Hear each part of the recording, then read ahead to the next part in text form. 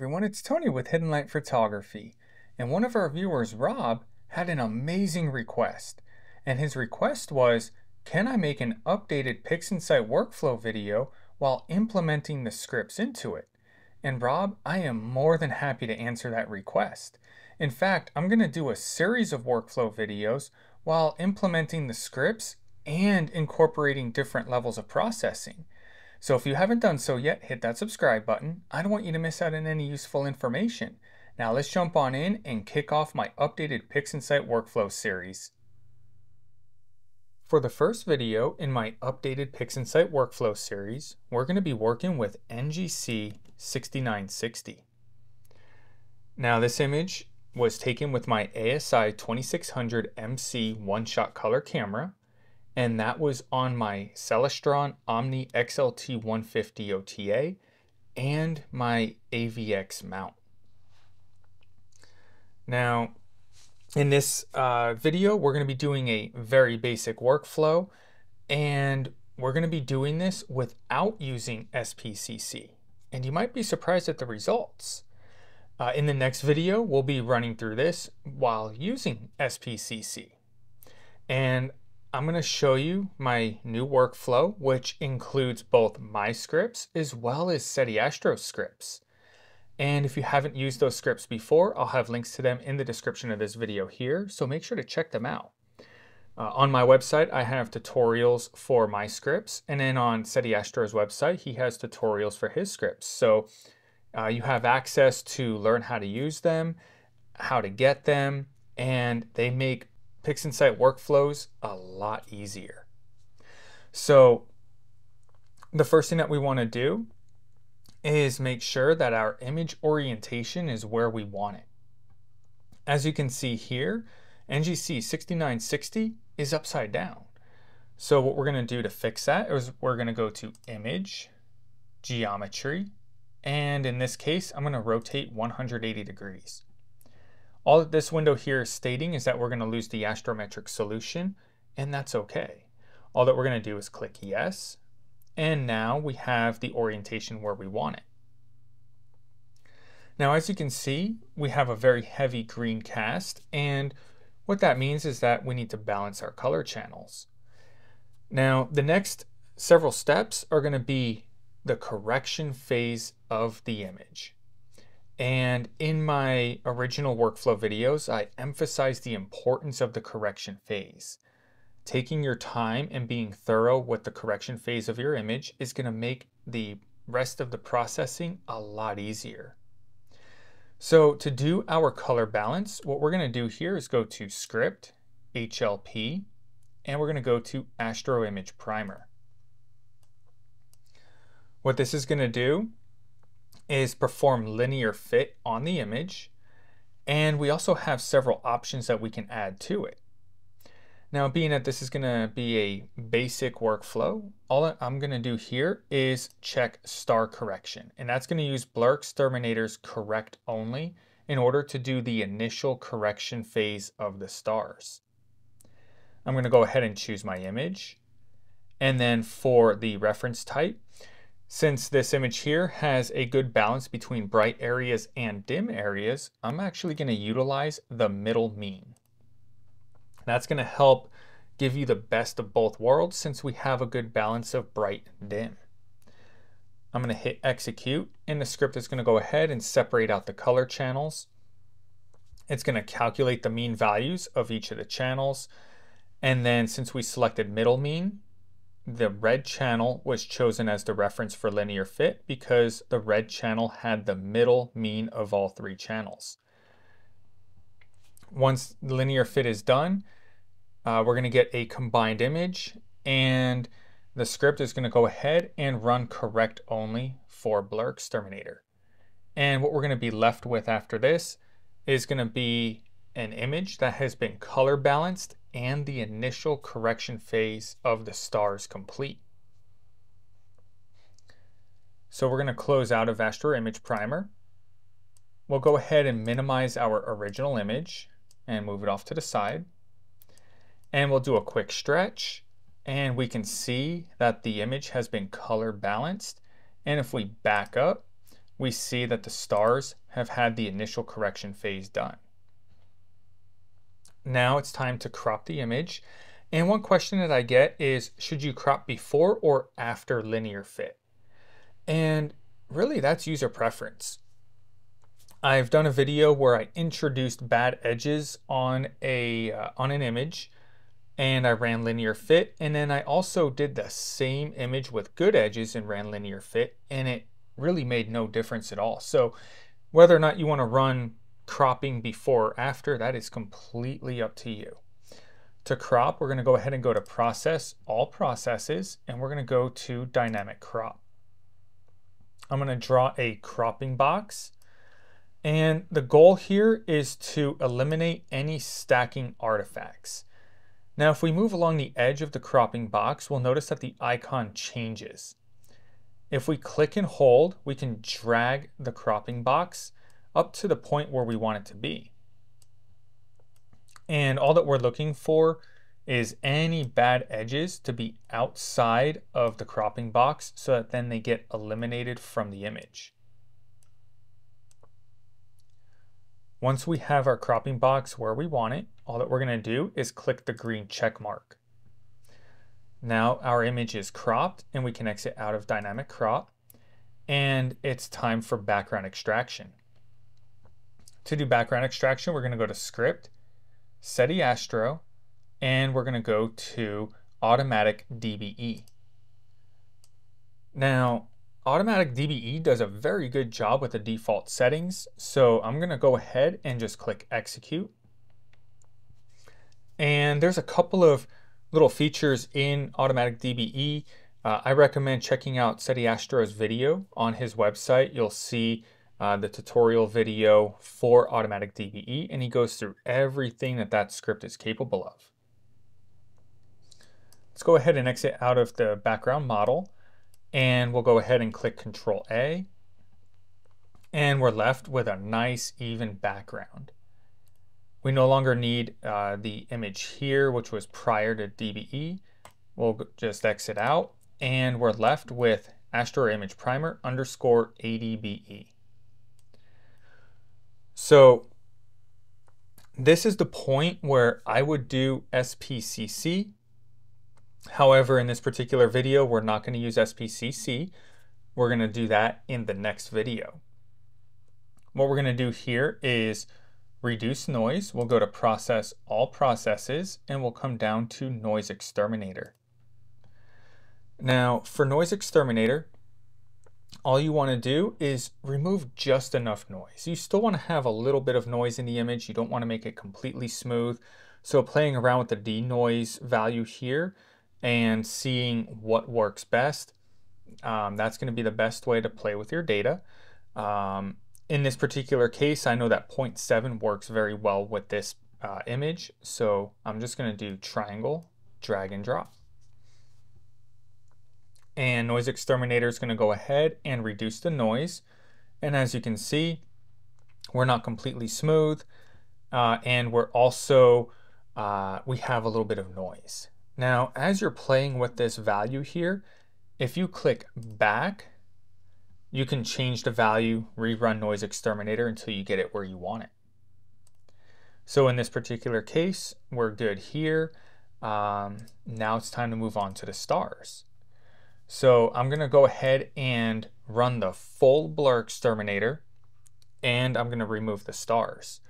And to do that, I'm going to go to Script, HLP, Star Console. Now here, I'm going to check full star correction, which is going to utilize Blur Exterminator's full process. And I'm going to check star removal, which is going to utilize Star Exterminator to remove the stars. Now, the star removal does unscreen the stars. And I've gotten a question of, if you're using linear data, shouldn't you do a stars only image? I'm putting the stars back in after stretching. I haven't had any issues doing this, but just a heads up, in case you're wondering, that's why I have it set up this way. I'm going to choose my image, which is Astro Image Primer _ ADBE, and then I'm just going to click Measure Full Width Half Max. And since this is a one-shot color image, the script is going to go ahead and extract the luminance. It's going to measure the full width half max, and it's going to automatically insert the value into Blur Exterminator, run the full Blur Exterminator, as you can see it doing right now.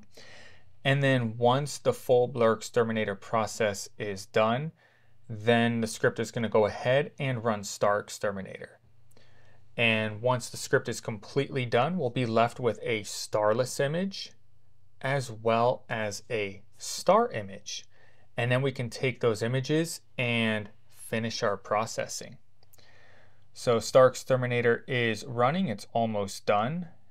And what we're going to do after this is minimize our starless image and do a very easy stretch of the starred image. So let's go ahead and exit out of Star Console. Let's minimize our starless image. And what we're going to do here, this image was taken with an Optolong L Ultimate dual narrowband filter. So Seti Astro has a very good script for this. We're going to go to Script, Seti Astro, Narrowband to RGB Star Combination. And for one-shot color images, we're going to go ahead and select our star image, which is going to be Astro Image Primer _ ADBE _ Star Console _ stars. Now let's go ahead and show the preview. And what we're going to see here is exactly what the script is going to do. If we apply a star stretch and refresh the preview, we're going to see here that we have the look of the final stretched image. Now on the stretch factor, if we increase this, we can induce a much more star-filled image, or if we reduce the stretch factor, we can actually reduce the amount of stars. Now, I like in this particular image a factor of 6.5.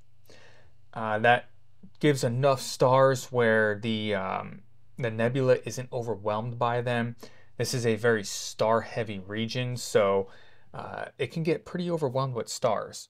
But I like what 6.5 stretch factor does on this image, so I'm going to go ahead and execute. And what we're going to be left with is a stars image that has the RGB look, and it does a very good job of it. So let's go ahead and minimize our stars image. We'll minimize our original stars image, and we're going to bring up our nebula. Now to stretch this, we're going to go to Script, Seti Astro, and we're going to go to Statistical Stretch. Now this is a very nebula-filled image. So as you can see here, 0.25 is a good starting point when you have an image that has a very large nebula in it. If we go ahead and refresh the preview, we can see exactly what the script here is going to do. And it looks a little bit bright, it looks a little bit washed out. Don't worry about that. You can definitely play around with the target median. Let me drop this to 0.1 just to show you what it'll do. It's going to darken up the background. And I don't necessarily want to do that, and I'm going to show you why here in just a moment. So I'm going to put this back to the default 0.25. And we're going to be left with this image right here once it refreshes. Let's go ahead and execute. And now our nebula is stretched. So to process this, all that we're going to do is go to Process, All Processes, and we're going to come down to Curves Transformation. We want to go to RGB/K, and let's open up a preview. And this bottom left quadrant, if we raise it, it brightens up the background. If we lower it, it darkens the background. don't be tempted to go too dark with this, right? You want to have a nice subtle touch. It's good to have a little bit of brightness in the background. You might be thinking, okay, well, the nebula's kind of dark. If we go to the top right quadrant and we drag that up, we can see that now our nebula is brightening up, and that's what we're looking for. We'll go ahead and accept that by clicking the square, reset the stretch, and now this is what we're left with right here. Now the next thing that we're going to do is let's open up a preview, and you can adjust this. You can go a little bit more if you wish. I'm just going to leave mine where it's at. I'm going to go to saturation, and I'm just going to pull that saturation curve up. Now, if you end up in a scenario where you're making adjustments and it's not making any effect, take a look at your preview window. If you see real-time preview, that's why. If you click on the preview button here again, that little circle, you want to make sure that the process that you're in is showing in the title. At that point, you'll see the changes that are made. So I'm going to go ahead and give this a little bit of a saturation boost. And we can actually use the preview window as well to see before and after. Let's go ahead and click the square to accept. And I'm going to exit out of the preview window. I'm going to exit out of Curves Transformation. And now it's time to reintroduce our stars into our image. For that, we're going to go to Script, HLP, and we're going to go to Stars Back. We'll go ahead and select our DSO image, which is Deep Sky Object, which is going to be our nebula. In this case, we can see the name here, and we're going to choose that. And then we're going to select the stars image, which is going to be our NB to RGB _ stars. We'll click execute, and we have our final image. And then in the next video, we're going to use SPCC in the workflow so you can see how that fits in. So I hope you found this video useful, and if you did and want to help support the channel, check out that join button and consider joining a Hidden Light Photography membership. There's lots of perks in it for you, and your support helps me create more content. Also, another way you can help support the channel is checking out my High Point Scientific affiliate link if you're in the market for some new gear. I'll have the link posted in the description of this video here. Also, do me a favor, that channel icon that popped up, hit that channel icon and subscribe. I don't want you to miss out on any useful information. Drop a comment in the comment section. What does your current workflow look like? Do you tend to use scripts while processing? And then check out that next video. Until the next time, clear skies.